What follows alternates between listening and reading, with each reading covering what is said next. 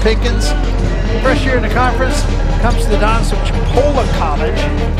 Yeah, he's the type of player who just puts himself in the paint and dares you to move him from the paint. You know, he's just one of those blue-collar guys. He's really a Rex Walters kind of guy. Glover off the baseline, leaves from Pinkins. Pinkins, the reverse. Pinkins is playing strong right now. He's attacking the paint right now. 7 offensive rebounds. That's impressive. What an afternoon it has been for him. That guy's putting in work on the glass. Glover laying to the basket, could finish. There's Pinkins again. Another offensive rebound. Staying aggressive, staying active. Kruize Pinkins playing like a veteran.